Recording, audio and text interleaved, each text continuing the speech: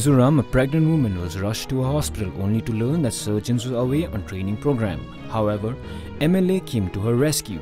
The 52-year-old K Beichhua, a qualified MBBS, left all his political duties midway and rushed to the hospital. Dr Beichhau was visiting his constituency when he was informed that a 35-year-old woman was suffering from severe abdominal pain and needed to be operated immediately. The woman is said to have recovered and doing well. Dr Beichhau was a general practitioner for 20 years before he made his entry into politics via Mizo National Front in 2013.